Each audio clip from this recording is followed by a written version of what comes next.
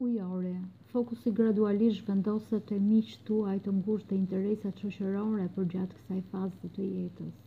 Nëse jeni beqar, ka të ngjarë të kënaqeni këtë herë, qoftë duke bërë fest ose duke u shoqëruar ose duke marrë pjesë në orare më të qeta mbas puna.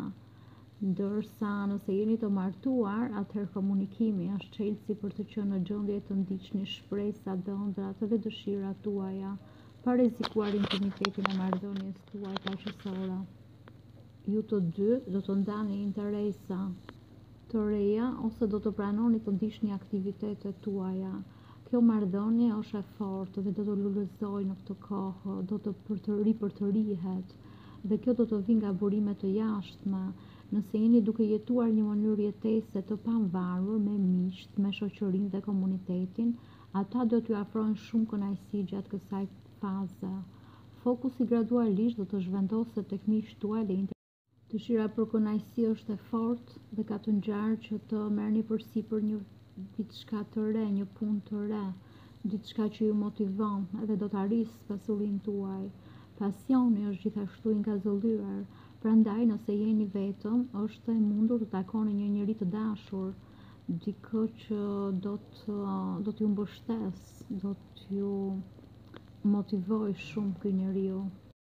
Do të ketë një rritje të romancës brenda marrëdhënies tuaj, dhe është një kohë e mirë tashmë. Puna është ajo që me vështirësi të madhe do të arrijë rezultate të dobishme. Tani për tani ju duhet t'i kushtoni vëmendje detajeve, të bëni detyrat e shtëpisë dhe të përqendroni në arritjen e qëllimeve tuaja. Pavarësisht nëse e kuptoni apo jo, jeni duke marrë vendime serioze. Ato mund të ndikojnë në jetën tuaj për shumë vite të ardhshme. Këto mund të përfshin financat, biznesin ose ndoshta statusin tuaj martesor. Nëse jeni të sigurt tashmë, siguroni që vetëvlerësimi juaj të jetë i lartë dhe këshilloni me njerëz të mençur. Merrni kohë për të ndërtuar mirë.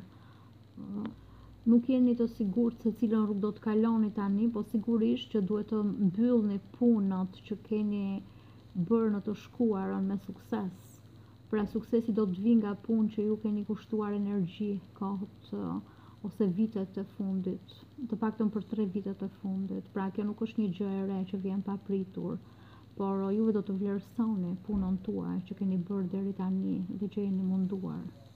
Nëse papritur do të shfaqet një rrugë e re dhe ju do të jeni entuziast për ta marrë atë, atëherë kjo është se si ju minoni suksesin tuaj.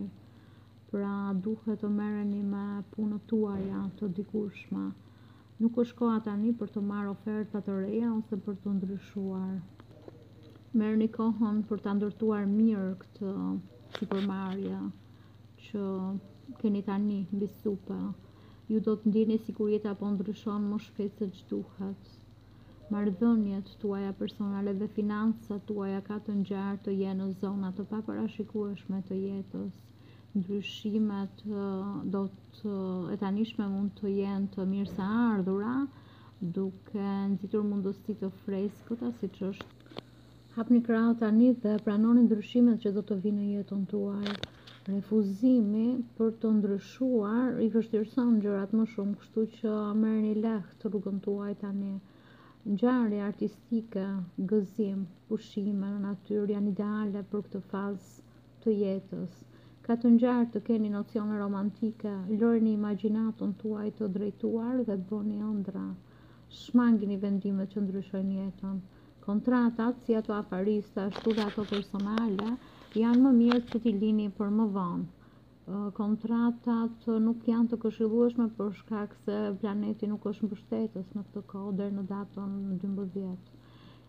Merrni sa më shumë përgjegjësi nëse shikoni të arsyeshme për rrethanat aktuale dhe kënaquni me këtë fazë.